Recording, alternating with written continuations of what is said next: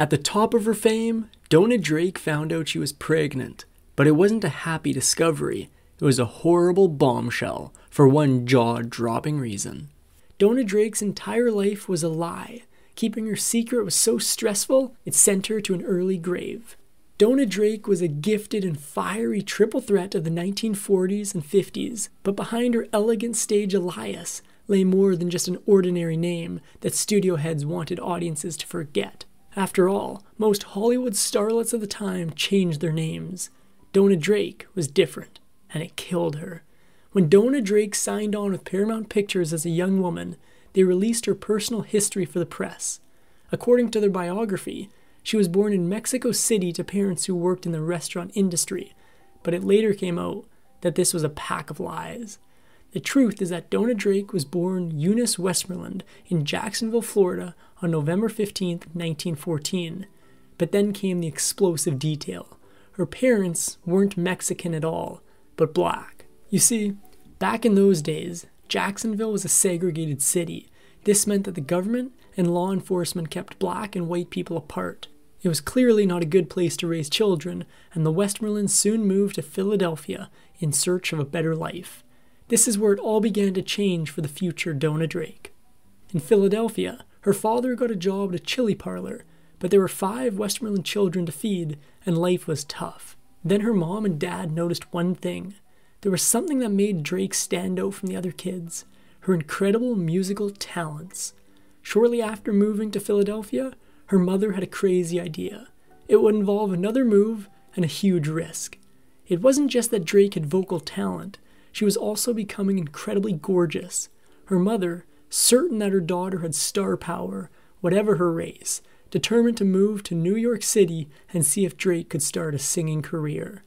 Since another waitress at the restaurant, Renee Villion, also had dreams of stardom, Drake and her mother brought the girl along for the ride. That said, they may have had ulterior motives. Once in New York, Drake and Villion started a sister act. There may have been a sly reason for this.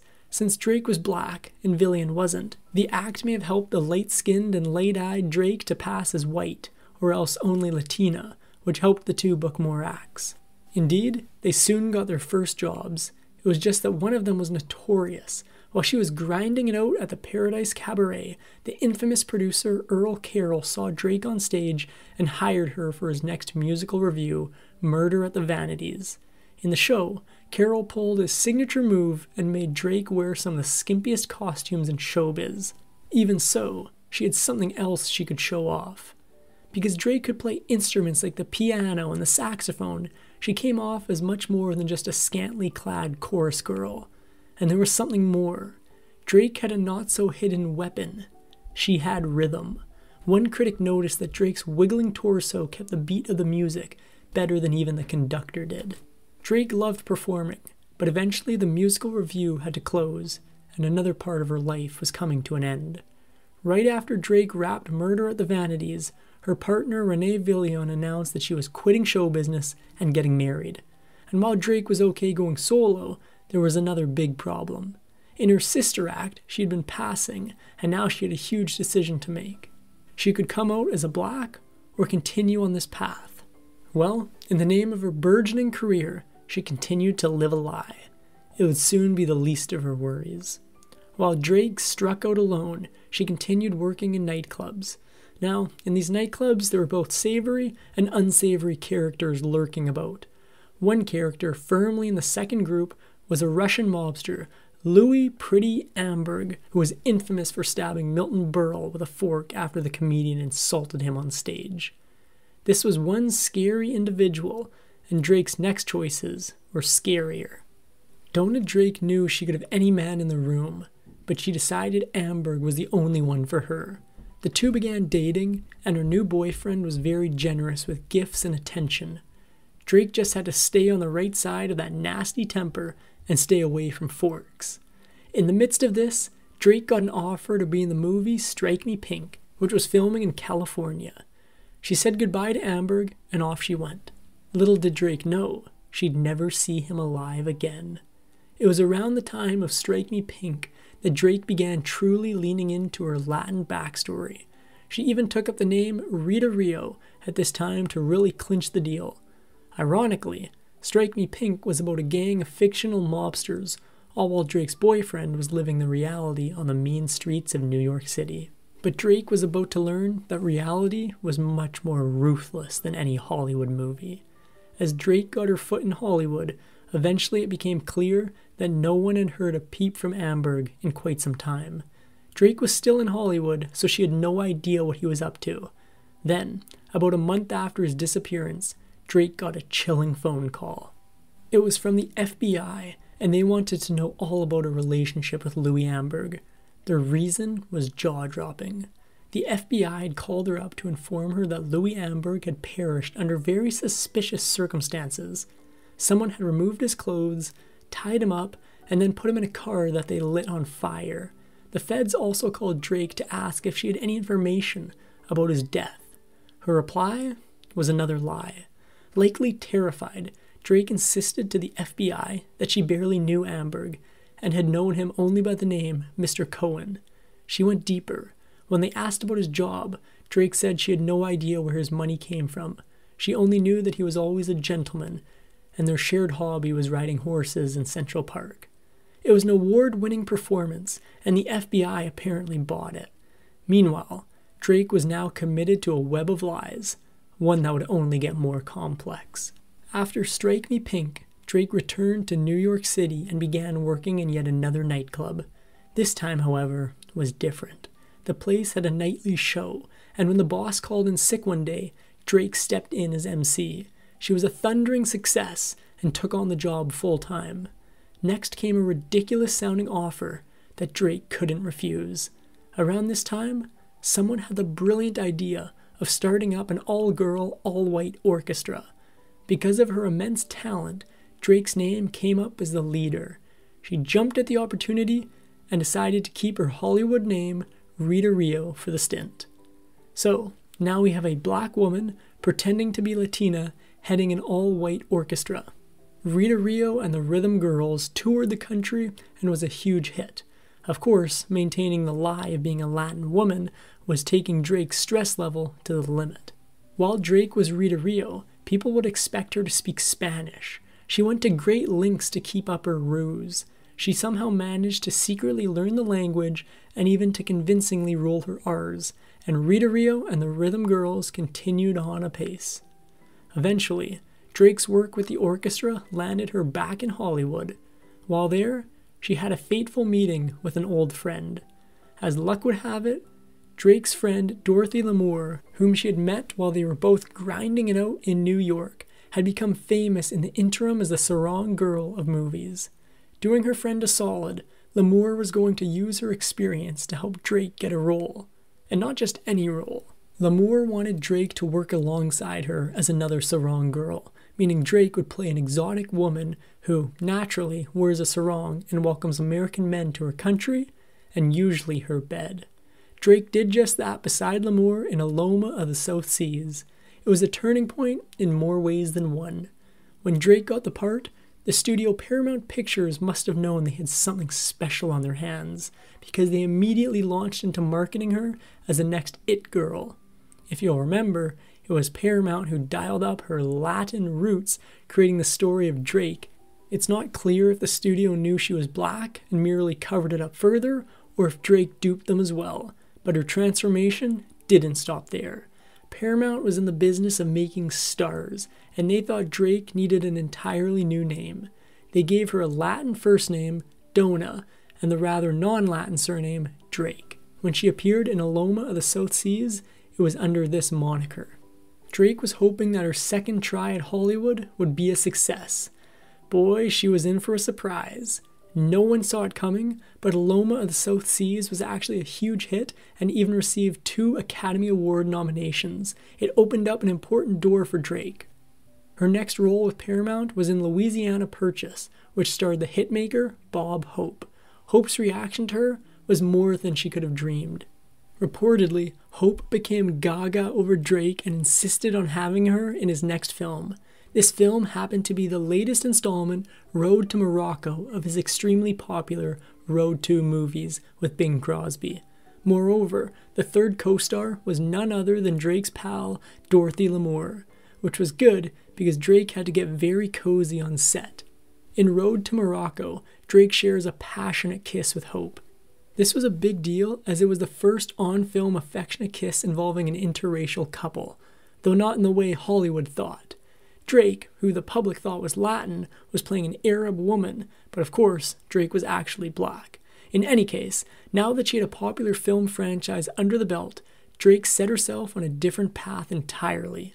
For World War II, Drake did her part for the military by doing pin-up work for both Yank and the Army Weekly magazines. Around the same time, she received a dubious award from a fraternity. A group at Georgia's Emory College voted her the girl they'd like to have in the backseat of a car without gas and no ration book. Drake was turning heads with her looks, but that didn't mean she was happy. After her stint with heavy hitters like Bob Hope and Bing Crosby, Drake was certain she was on the path to fame, and she began getting impatient to hit the big leagues. Unfortunately, there was something stopping her. Drake could certainly light up a screen, but she had a horrible Achilles heel. Namely, audiences complained that especially for an up-and-coming Hollywood star, she couldn't actually act. Even worse, Drake agreed with them. She admitted she had no acting talent. She just had a better idea. Drake hadn't clawed her way into Hollywood and hid her entire identity without some serious smarts, and she claimed that it didn't matter if she was a good actor. Instead, as she put it, the secret of screen success is largely a matter of a good part and a good director. He's the guy who holds your fate in his hands. The problem was, parts and directors aren't the only thing about acting, and she was about to lose the most crucial element of all. Dona Drake was partly a creation of Paramount Pictures, and in the end, they were not kind to their invention. Eventually, her popularity waned, and when that happened, the studio heartlessly dropped her. Their final offer to the fiery Latina star was a role in the low-budget Hot Rhythm. Still, it ended up being a blessing in disguise. On the set of Hot Rhythm, Drake met a man named Billy Travilla, who worked in costume design. It was the beginning of a wild roller coaster. After dating for just 10 days, the impulsive pair decided they were already ready to become husband and wife. But once more, Drake's past was coming back to haunt her. Drake and Travilla walked down the aisle on August 19, 1944, in an informal and tiny ceremony. The moment she said, "I do," Drake also broke the law. It was illegal for interracial couples to marry at the time. She was now playing a more dangerous game than ever, and it's possible even her new husband didn't know about her true parentage. Besides that, Drake had some money problems now that she was no longer with Paramount. But here's where she showed her true worth. To her surprise, Drake found that she didn't need Paramount to get roles. In 1948, she received an offer for the second lead female role in the satirical comedy So This Is New York. The producer, Stanley Kramer, was a rising star who would go on to make the classic High Noon. Everything was set for a successful movie that would send Drake's career soaring. Sadly, what happened was something different altogether. To say that So This Is New York did poorly with critics and audiences would be an understatement. The audience was vicious. At a preview screening, one audience member said that the film belonged in a toilet. Although years later, Martin Scorsese would proudly screen So This Is New York at the Tribeca Film Festival, that wouldn't help Drake now. She'd appeared in a failure, and the doors of Hollywood would soon be slamming her face. Drake wiped her feet of So This Is New York and focused on her next project, Behind the Forest. There were two reasons for excitement about this film. First, she'd be playing opposite Academy Award winner Bette Davis. And second, super-powered director King Vidor was heading the film. Drake hoped this would be the hit her career so desperately needed. She just hadn't counted on the reality. The first thing you need to know about Beyond the Forest was that Davis really didn't want to make it. She apparently hated the script about a bored, cheating housewife and was constantly trying to get herself out of her contract. This on-set drama didn't help make Beyond the Forest into a success, and Drake once again found herself attached to a failure. Life at the Travilla household must have been feeling pretty grim, except it wasn't, and for a surprising reason. While Drake was clearly getting nowhere near the podium at the Oscars, her husband was. He got the chance to work on the Errol Flynn swashbuckler Adventures of Don Juan and won an Academy Award for his costume work. With her husband's success, at least they'd have food on the table. Sadly, fate would soon be serving up another problem, one all the money in the world couldn't solve. After yet another critical failure, the girl from Jones Beach, Drake noticed a decline in her health. Her husband thought it might be the stress of being an actor. I'd say another contributing factor was the stress of concealing your ethnic identity from everyone you know. It wasn't long before this stress turned into something much more serious. Eventually, doctors diagnosed Drake with a form of epilepsy, and another surprise was on the way. Around this time, Drake discovered that she was pregnant. For a black woman passing as Latina, no amount of Drake's mothering instincts could likely swipe away the anxiety about what her baby might reveal about her past. Drake nervously counted the days off until her baby was due. In 1951, Drake gave birth to Nia Travilla, and luckily no one had any questions regarding the baby's skin color.